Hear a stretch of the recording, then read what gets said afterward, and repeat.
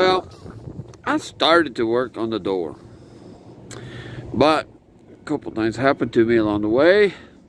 Minor little things, nothing major. It's just Murphy's Law says you're not going to do it today. I need to reevaluate how I'm going to do this, because the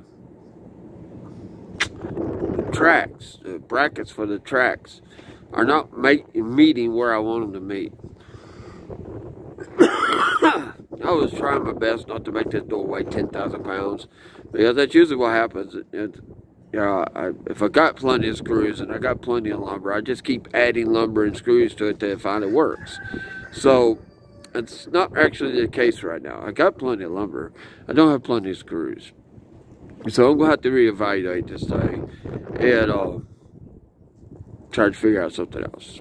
Because batteries are dead on the drill and the driver. And the door's back there and the tracks are up here. And I think I got an idea for what I'm going to do to make a little awning over the track and the door. But I have to just regroup and come back at this at a later time. I need to get that chicken coop done for the Silkies.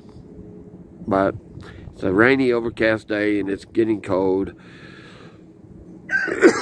Which is what the weather said it was going to do. And the wire's supposed to be even colder. So I'm just going to go in the house and try not to be really stupid mad, because it just ain't going to work the way I want to. Peace.